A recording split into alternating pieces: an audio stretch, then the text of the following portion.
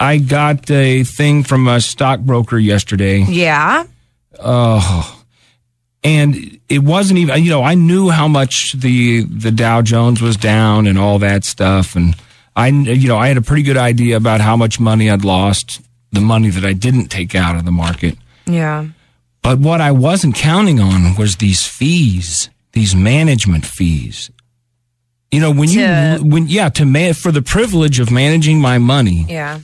There were these fees that over the years have, just over the last couple of years, into the thousands of dollars for managing my money, about half of it being gone now, Right. And they're still going to charge me thousands of dollars for the privilege of managing that money as it whittled down to almost nothing. Yeah, but I guess that's their job. Oh, gosh, I know. But then that's just the bang over the head. It's like, well, I knew I was going to be down, but I was counting on being way, way, way down. But then you throw thousands of dollars worth of fees on top of it. And I'm like, wow, I am really screwed.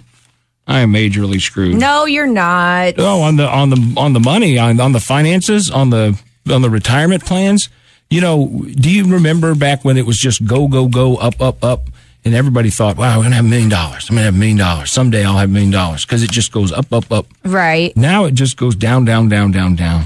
Yeah, but I mean, are you planning on retiring soon? Well, the life expectancy, notwithstanding Guy Phillips, the life expectancy of a morning show DJ is about 55. Okay. That's about as long as a morning show guy can go.